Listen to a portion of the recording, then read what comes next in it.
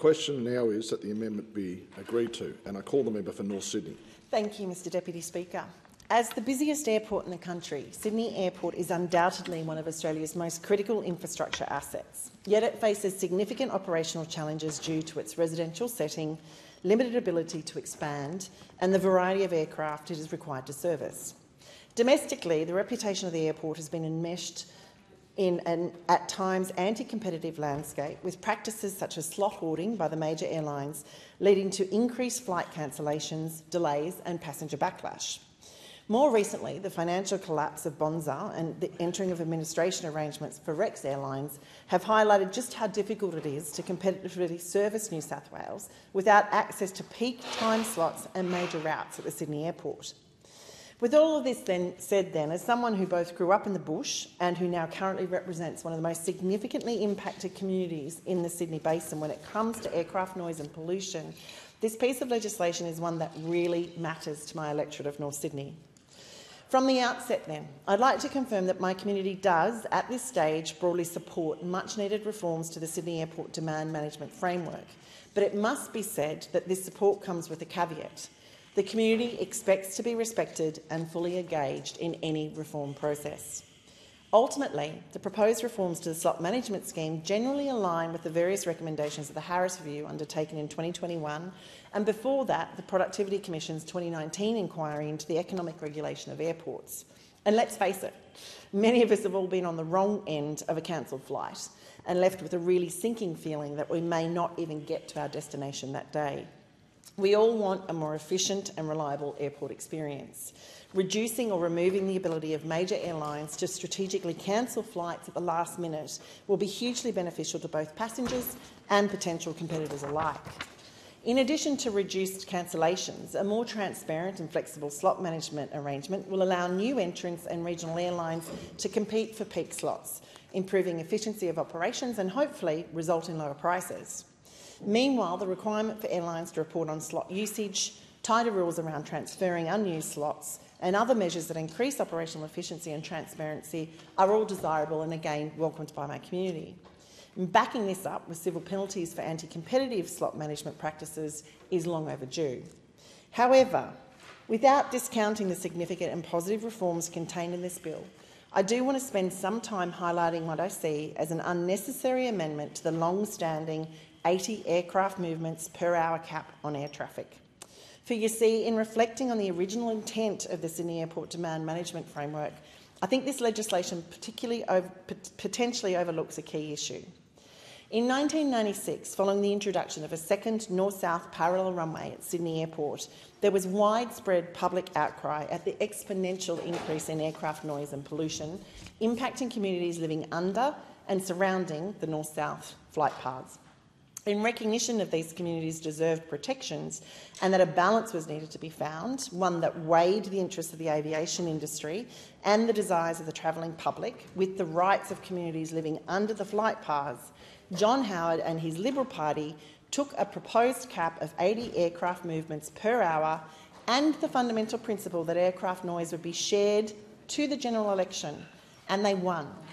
That movement cap, then, has been the cornerstone of Sydney Airport's social licence since 1997. To change it, as this legislation proposes, then, requires careful scrutiny.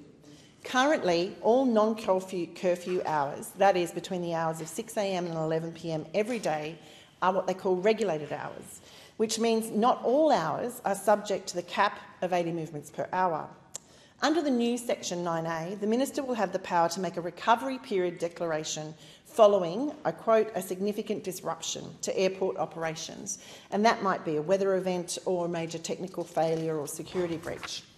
The recovery period then introduces a new concept of a recovery hour, during which the cap may be temporarily increased from 80 to 85 movements per hour.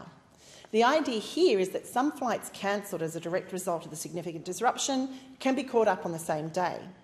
And in her speech, the Minister said, and I quote, "This strictly controlled recovery period will be implemented to temporarily allow up to 85 movements per hour for a maximum of 2 hours on the same day," end quote, which according to the Minister means this change will not increase noise impacts on communities. This change was something that Peter Harris recommended in his 2021 review of the Sydney Airport Demand Management Framework. He based his recommendation on the premise that if consulted, impacted communities might tolerate a small increase to operations for very short periods of time while the airport recovers from a well-defined major incident. In effect, he was suggesting that communities could be convinced to help out affected passengers. Importantly, his review highlighted that for the increase to be warranted, the following 2 hours after a serious disruption should already be fully allocated to the maximum of 80 aircraft movements per hour, and that the maximum of 80 aircraft movements, and that where this legislation now potentially, maximum 80 aircraft movements per hour, and that is where this legislation now potentially introduces a rub, in that it doesn't require that any additional capacity in alternative hours is already completely utilised before an increase in the number of flights is granted. Hence, he conceived that the impact of increasing the flight numbers might only result in an additional 10 flights over 2 hours and in very rare circumstances.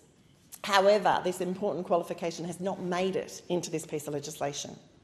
Instead, the Minister may make multiple recovery period declarations on any given day with no requirement that the subsequent hours be fully allocated or that the flights being caught up are the ones that were cancelled. So the increase to the cap is not limited to 2 hours, would not be limited to 10 make-up flights a day, and may not therefore be for a very short period. To put this in context, over the course of 2024, based on data available from Air Services website, the number of aircraft movements during the peak hour of 9 to 10 a.m. on a weekday was around 66. So there is already capacity in the system to accommodate recovery flights under the existing cap. And if the cap of 85 were allowed, the number of increased flights in one recovery hour alone could be closer to 20. Mr Deputy Speaker, I think it goes without saying that none of us would be indifferent to an additional 20 flights over our backyard in an hour. In addition to the cap, the long-term operating plan for Sydney Airport provides a comprehensive technical plan for air traffic management that requires Air Services Australia to implement various noise-sharing modes, which are effectively different flight paths that utilise both the parallel and east-west runways across the day to ensure aircraft noise and emissions are minimised or shared as widely as possible. The long-term operating plan is the subject of a ministerial direction, and Air Services is required to report on its implementation. In my role as the member for North Sydney then and a member of the Sydney Airport Community Forum, I've learnt more about air traffic management and the impacts of aircraft noise than I ever thought was possible. I know that under the long-term operating plan, my community should receive roughly 39.5% of air traffic overhead. And what is clear is that right now, with Air Services Australia are either incapable of or unwilling to implement the long-term operating plan in a way that it was originally conceived. As a result, the north-south parallel runways are overused, and those living under the north-south flight paths are being unfairly impacted.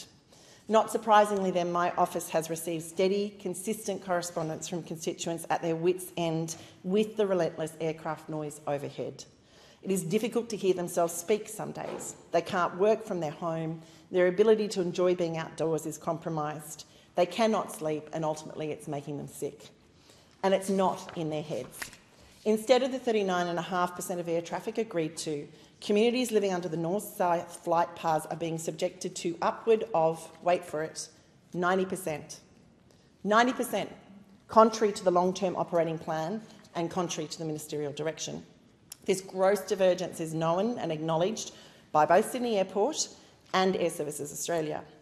This divergence then is something I've repeatedly raised on behalf of my community at the Sydney Airport Community Forum meetings, in my submissions to the Senate inquiry into the impact and mitigation of aircraft noise, and I raise it again now. While the report due back from the Senate inquiry investigating the health impacts of aircraft noise has once again been delayed, the negative health outcomes from prolonged exposure to aircraft noise and air pollution have been well documented internationally already. Aside to the impacts of wellbeing and other psychosocial outcomes, there are clear links to increased cardiovascular disease and adverse learning outcomes for children. The ability of Air Services to manage 85 aircraft movements per hour and maintain noise-sharing protocols has not been modelled, and given they are already failing to meet agreed noise-sharing targets under the existing cap, I would say that it will be, quite frankly, a miracle if this legislation works as intended and does not significantly impact my community detrimentally. In practice, this will mean any time a recovery period is declared, all flights will operate on the parallel north-south runways. And if a disruption occurs in the morning, the ability of the minister to make multiple recovery period declarations mean this could last for the rest of the day. So the effect of this legislation could be to entrench the already disproportionate and unfair allocation of aircraft noise and emissions to communities like mine that live under the north-south flight paths. This is not consistent with the right to health outcomes as purported by this bill. While the overall numbers of flights may be within the daily cap, which is presumably the basis on which the minister can state this change will not increase noise impacts on communities, the reality is the negative impact of increased movements will be borne by a very small subset of the community who have not been consulted and who will not be indifferent. Given this, I think it's incumbent on the minister to show how the additional capacity is required at all and why recovery flights cannot be accommodated within the existing operational capacity. Finally, but perhaps most importantly, the definition of a serious disruption has not been provided, and there's no indication that will be put into writing in this bill. Rather, this critical definition is currently being negotiated behind closed doors between the Minister's Office, the Department, Sydney Airport and Air Services Australia, none of whom, I would argue, have the best interests of the communities living under the flight paths at front of mind. The Harris Review repeatedly made the point that support for temporarily increasing an hourly cap and the circumstances on which that might occur should be developed in conjunction with the community to foster understanding and to maintain confidence in the demand management framework. I would have thought the Sydney Airport Community Forum representatives would have had a seat at the table in the early stages of these discussions, rather than having to wait to see the exposure draft. As I mentioned earlier, when John Howard, then both the Prime Minister and the member for Bennelong, enshrined 80 aircraft movements per hour as a cap, it was fundamentally a promise from all Australians to the negatively impacted communities that their rights mattered, that their health mattered, and that their interests were being acknowledged and upheld. I now represent those same communities, residents in Hunters Hill, Lane Cove, Boronia Park and the surrounds, and it's why I felt compelled to focus on this issue today, despite supporting the bulk of proposed reforms contained in this bill. That the current Prime Minister and the current member for Bennelong aren't standing here beside me is actually really surprising. With the abolition of the seat of North Sydney at the next election, the communities I'm fighting for today will revert to Bennelong at the next federal election, so they would expect their member to be in this chamber. Meanwhile, the Prime Minister's own community of Grandla is possibly the only community that stands to be more adversely affected than my own.